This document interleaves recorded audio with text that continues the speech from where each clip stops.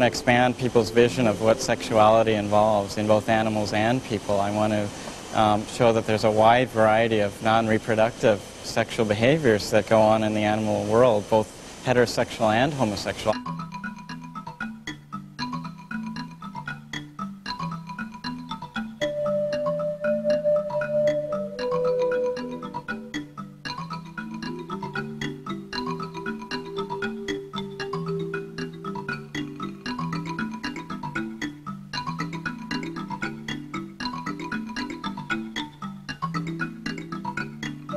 Homosexuality, homosexual behavior is a stigmatized topic to look at within the field of zoology. It's not considered legitimate in a lot of ways. If what appears to be sexual behavior is seen outside of a reproductive context, then its sexual aspects are denied because it's problematic to say that this is sexual behavior if it's not serving some other function. And this interacts with the whole question of sexual pleasure because the idea of animals experiencing pleasure or engaging in sex for pleasure has been a very difficult one for scientists to come to terms with. Even in a heterosexual context, scientists, for example, denied the existence of female orgasm in non-human animals until it was proved, quote-unquote proved, by various means, by implanting electrodes in female monkeys' uterus to, monitor contractions and so on. And so pleasure or evidence of pleasure is assumed not to exist unless proven otherwise.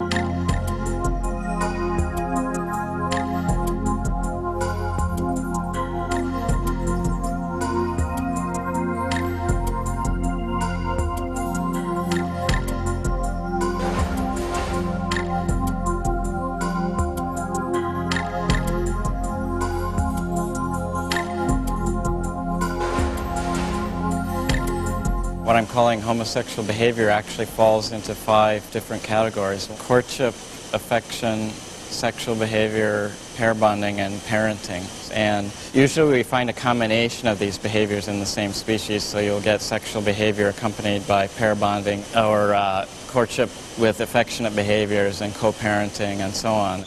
Often when same-sex activity is discussed, either in the scientific literature or in the more popular discourse, it's presented as something of an exception, something very puzzling. What I'm trying to say in the book is not that these behaviors don't serve social functions or that they can have non-sexual purposes, but that doesn't cancel out its sexual aspect. So if we think about a sexual interaction in people, or a heterosexual interaction, for example, it can have many different meanings. It can serve a variety of social purposes in addition to being pleasurable or not.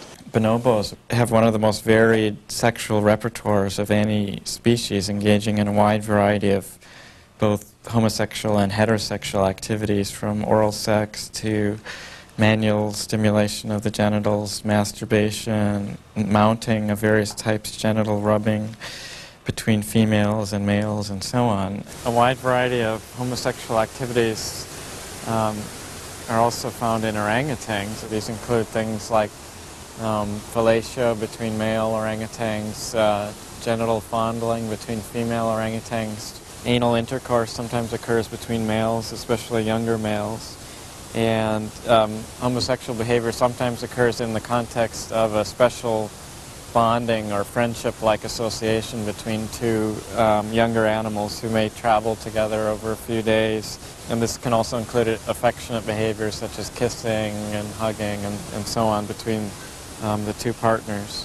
What I found and what I show in the book is that there's actually been a whole discourse of deviance surrounding homosexuality in animals that closely parallels the way that homosexuality has been interpreted and viewed in people. There's a whole set of biased or negative words that scientists use or have used in describing homosexual behavior, things like perversion or as unnatural behavior or aberrant behavior, in extreme cases, as well as, things like inappropriate, animals are interacting with inappropriate partners, that it's a result of animals being in captivity, like what people think happens in prisons among people, for example. The other thing that sort of developed as I was working on the project was this whole question of the social or cultural factors that contribute to the expression of sexuality and homosexuality in particular in animal communities.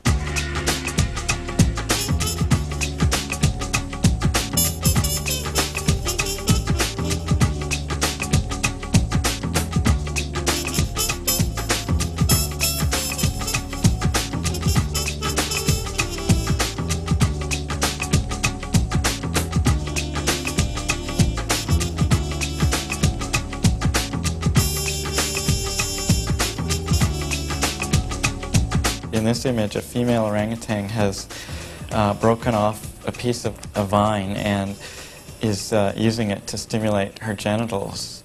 It's important to consider the context of sexuality and the use of tools in sexual contexts when we're talking about tool use as well as the development of cultural behaviors in animals. Historically, beliefs about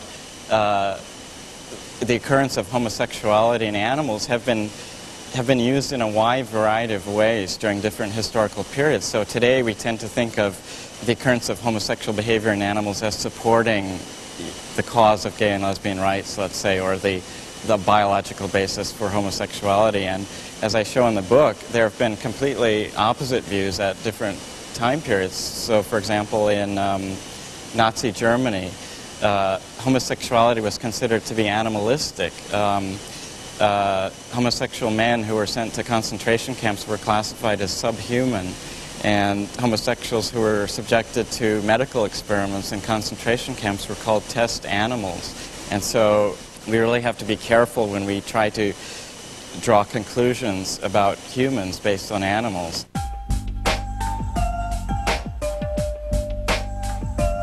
We have to remember that each animal species is a collection of individuals, and so a behavior that you find in one individual or in one group of individuals isn't necessarily going to be found in the entire species. And so we can't just talk about homosexual behavior in gorillas or even mounting behavior in gorillas. We have to reference it to the gender and age of the partners as well as individual preferences.